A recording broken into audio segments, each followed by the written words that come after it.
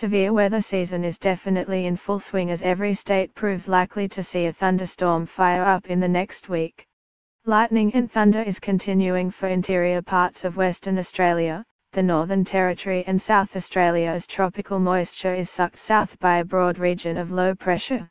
The region will keep seeing storms at least through until the middle of next week, extending to the top end.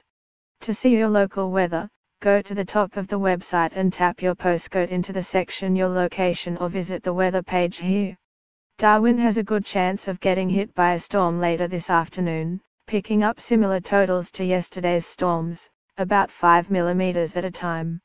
But the thundery activity will not be restricted to the tropics and interior.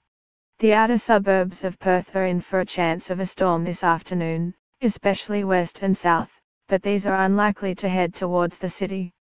There is a much better chance of storms from mid-afternoon tomorrow as instability deepens and a trough broadens over the region. Storms look slow-moving, which means localized flooding is more likely than usual.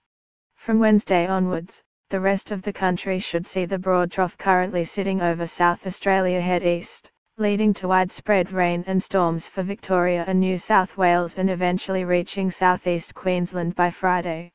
Even Tasmania should get a look in, as a weak low tracks southward across the island state, bringing with it a small amount of instability. Both Launceston and Hobart are in for a chance for lightning on Thursday.